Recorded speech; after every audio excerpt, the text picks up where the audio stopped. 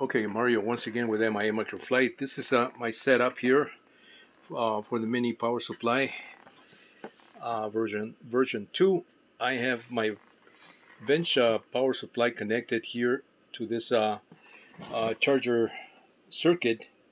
It's charging my light bulbs here. These two light bulbs are connected in parallel. So this is basically seeing this is one large capacity cell. This is connected to 4.2 volts on my power supply, my bench power supply.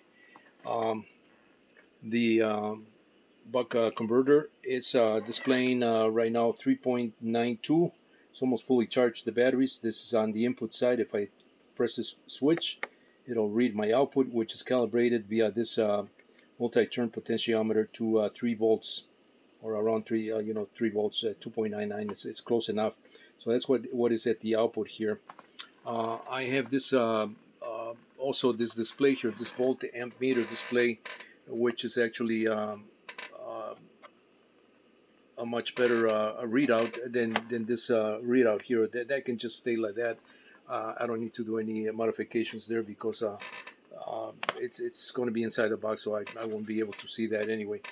But this is what's more important here. This is what it's reading 3.9 volts and about 20 milliamps at the 30 milliamps at the output, which is feeding this LED here. So this is being powered at 3 volts. Well, excuse me, this is reading the input voltage right here. The switch is on the input side.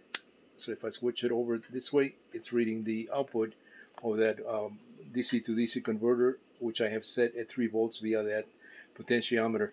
These two potentiometers here are going to be connected. Also, I'm going to bypass that potentiometer and connect this one to the board there for the voltage, and then this one here for the amperage is going to be an amperage or current adjust with an additional circuit that I have to build and kind of piggyback on top of this one here, so that it's got a current adjust as well. This board unfortunately does not have current adjust.